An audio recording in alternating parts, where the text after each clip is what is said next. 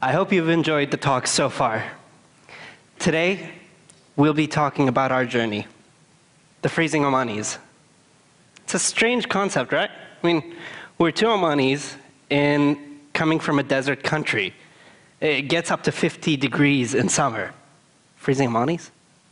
Now, while the place that we went to is technically classified as a desert, it's not any sort of desert that we can find here. Temperatures, instead of reaching plus 40, plus 50, reaches negative 30. Where we went to was Antarctica. And it all started just over a year ago, when Ben and myself heard of an opportunity to be part of a unique movement of environmentalists, to be able to make a change in the world in one way or another.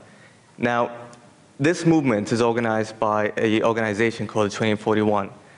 And more specifically, we're part of something called the Antartic Youth Ambassador Program, where the goal of it is to feed and instill knowledge of sustainability, of renewable sources of energy, teach us about climate change, about global warming, and in doing so, create an army of eco-warriors, if you will. You know, the guy who started this thing, Rob Swan, he believed in one thing. You have to see something, you have to feel it, you have to touch it, to actually be inspired by it. During his South Pole expedition, he went on his way back, he suffered from something called snow blindness, which is the UV rays hitting and reflecting onto your eyes. He almost lost his sight. His eyes were bright blue, as bright as could be, and now they're forever turned gray. He felt that impact of global warming and climate change, and he wanted young people like us to feel that. He didn't want to pick up anybody to do this. He wanted to pick up people who were motivated enough to come back to their countries and then do something about it. So, as Beda said, there's a unique criteria for those who want to participate in the expedition. And when Beda and myself heard of it, we both went our separate ways. We both sort of applied for it independently. And then, little to our knowledge, friends of almost 14 years both got selected to be part of the expedition. I didn't know that he got picked until I called his brother, which is somewhere here. So before actually going onto the expedition, before actually hopping on a plane, hopping on a boat to go to one of the coldest places on Earth, there's quite a bit of a journey before that. We used months of preparations, whether it's mentally, physically, financially, and what we're going to try and do today with you guys is sort of bring you along on the journey with us and compress it from the 6-8 months that we had to about the next 15 minutes or so. You know, our first journey started off in our home country, Oman, with our sponsorship hunt. Now, at this stage of the journey, which, yes, it was part of the journey, it taught us very many skills that we had to sort of hold on to and keep. It taught us patience, it taught us perseverance. It taught us that we needed to raise a sum of money in order to pay for the expedition, in order to pay for insurance, plane tickets, equipment that we needed. And after many, many rejections, after many doors slammed in our faces, we had to persevere. It's 85 of them, right? 85 no's. Not that I'm counting. And that was still only one part of the challenge before actually going on to the main challenge, the expedition. Another bit was a bit more physical. So how do you train for something like this? I mean, we have beautiful Oman with amazing wadis, mountains that we could trek. We have the gym to go to. We could do that. But how do you train yourself for minus 30 degrees? So contacted one of my sponsors and I thought, you guys are a logistics company. You have freezers. Can you give us your freezers for 6 hours a week so we could just hang out in them? You could imagine the response from the GM of HR. He was like, have you been on something? So that's exactly what we did. Now, we stuck there for a long, long time, and that created a different challenge. We didn't have anything to entertain ourselves with. There are some people over here that I know that I've taken to the freezer with us. They know that phones don't work, laptops don't work, nothing works. Phones literally freeze up. And what we had to do, just read books and chill out. And we had quite a lot of time to think. Now, one of the things that we sort of came up with while we're there is one of the things that we had to do as part of the expedition is raise awareness on environmental issues, on get people excited, get the youth excited in it. So how do we go about doing that? Well, we thought social media. So while we're sitting there in the freezers, to the best of our capabilities, before our equipment froze up on us and then sort of disappeared and stopped functioning, we decided to break 2 world records. One of them being the coldest tweet up. So there are most amount of Twitter celebrities, locally Twitter celebrities, in the freezer discussing environmental issues. We called it Twitter in a freezer. The other one was the coldest, or the most amount of blogs submitted from a freezer. You might see that that photo is a little bit fuzzy. That's because our cameras froze up. We had to take them out for a while, de-thaw them, and then quickly take a snap before they freeze again. Few challenges. Even then, so finally we were mentally sort of ready, if you could be. Financially, we had our sponsors, but then we needed equipment. Not a very easy job. You can see that's a lot of equipment in there. And I don't think any smart businessman in Oman would go, hey, let's open up a place where we could sell snow gear. So we had to go to neighboring countries about on three different occasions. And even then, it was very difficult to sort some of this stuff. We had to get some of this stuff from the US and Germany. And it just took months. And I think the last bit of our gear arrived a week or 2 before we actually head there.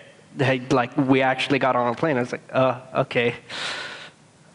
Yeah, so that was sorted in the nick of time. So now we're ready.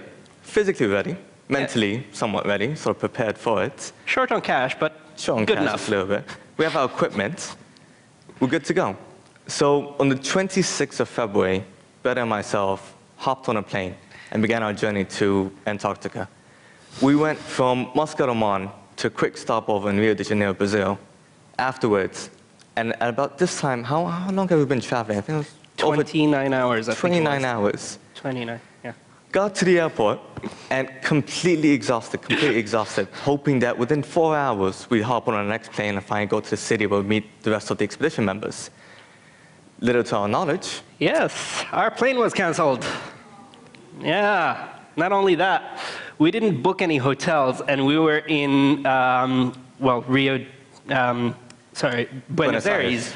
So it's not the safest city. We had to sleep in shifts. It's not a random guy that took our photos. So we had to sleep in shifts. And funnily enough, our next plane got delayed as well. So eventually, all things come to an end, all bad things hopefully come to an end. So we get to Ushuaia, beautiful city of Ushuaia, southernmost city in the world. And this is where we met up with the other expedition members. This is where we met roughly 80 people from around the world, experts in fields of sustainability, in renewable energies, in climate change.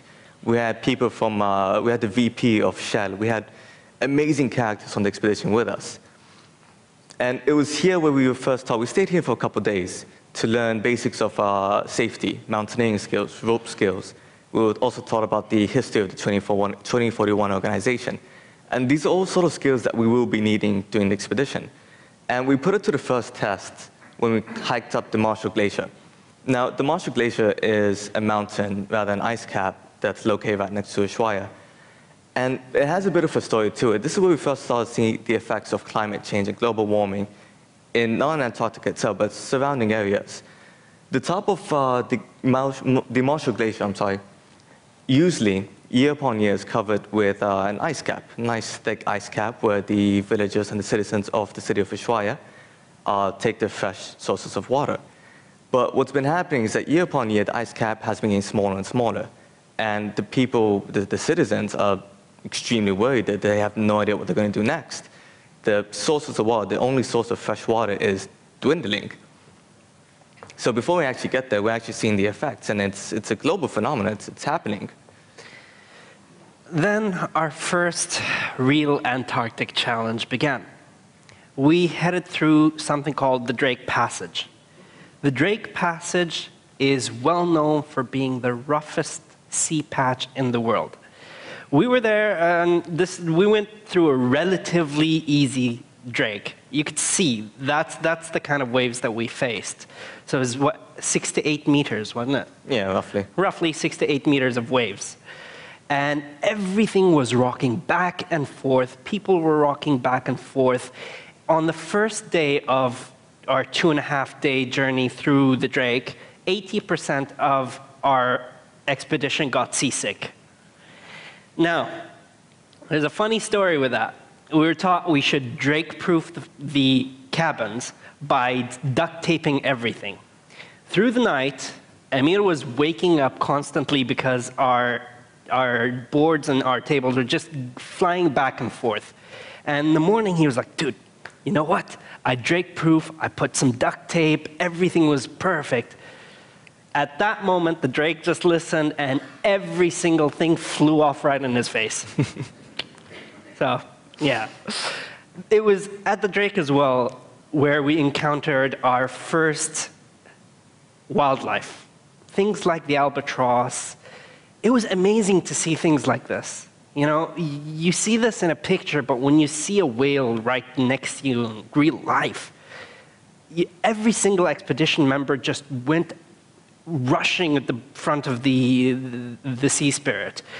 And we saw things like, we were taught that birds like the albatross, they sleep mid-flight.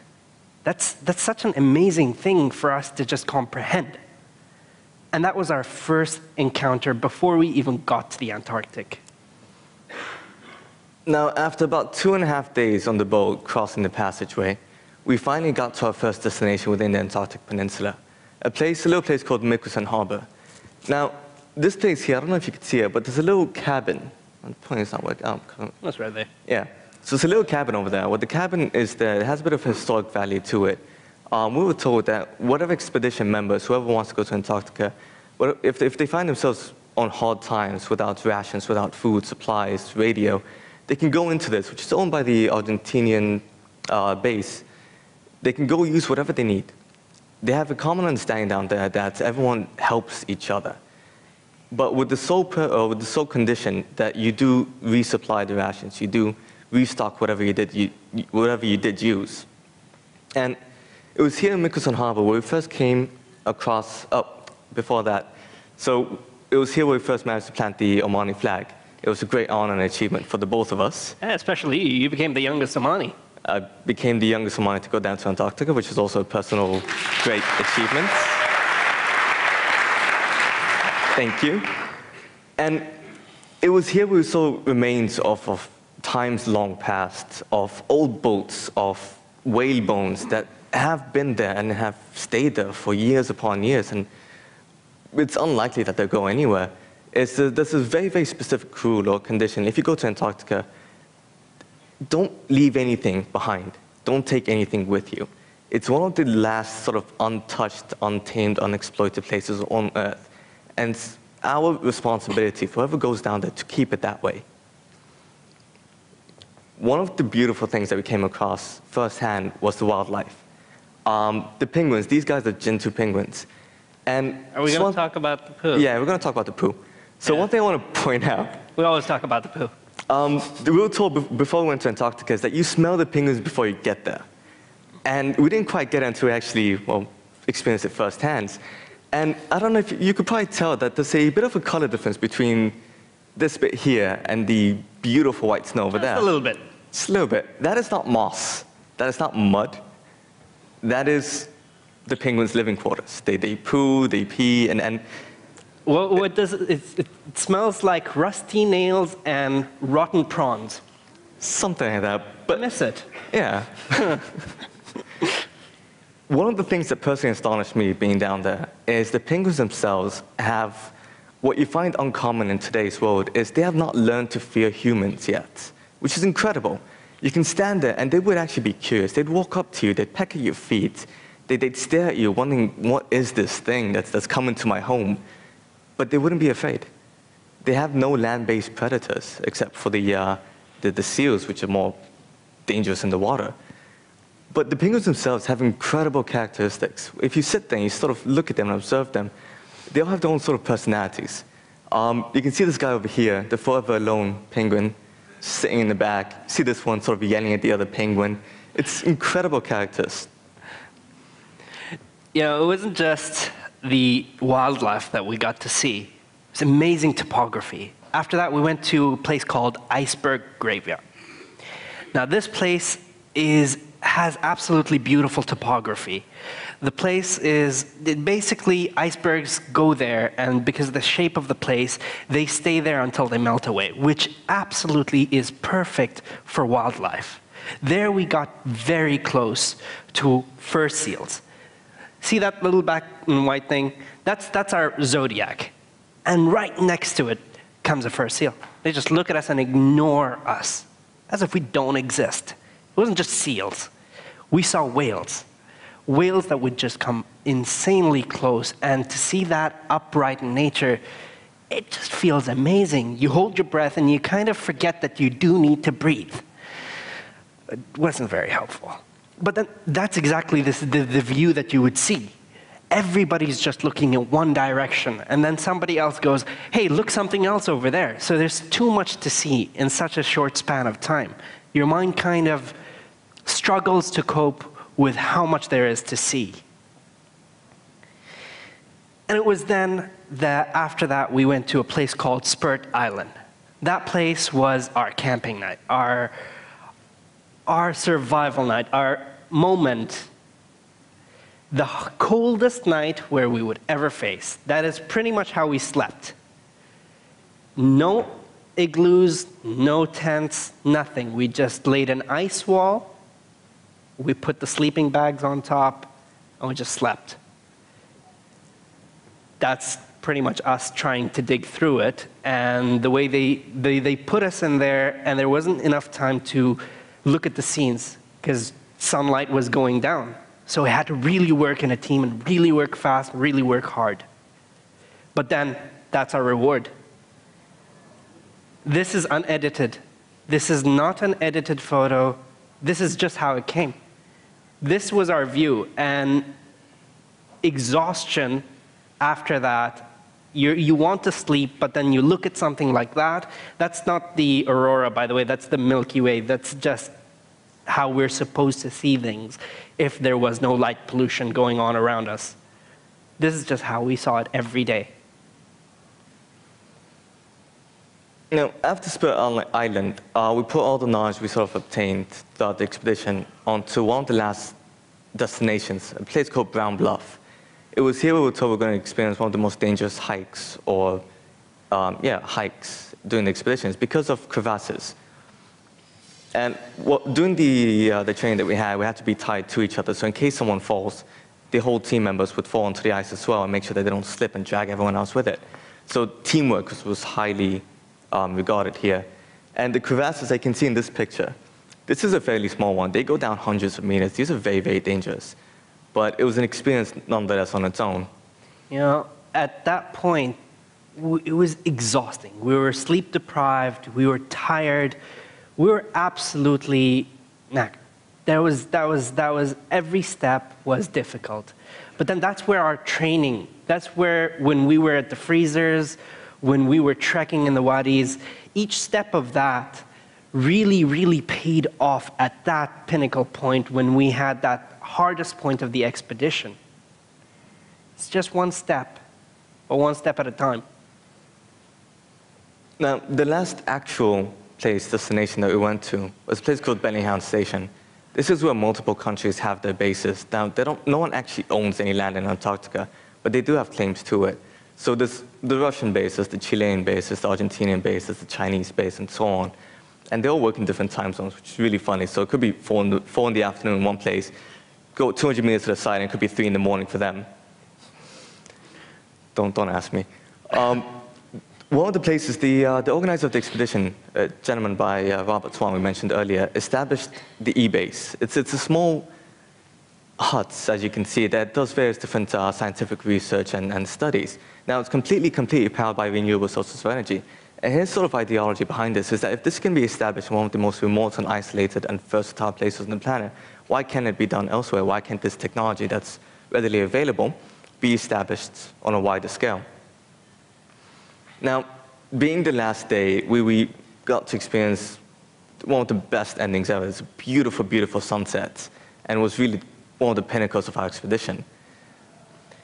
I mean, we had to come back to Oman after such a big hype. It wasn't the end for our expedition, though. I mean, for us, that was pretty much a starting point. We got back to Oman, and so many things happened.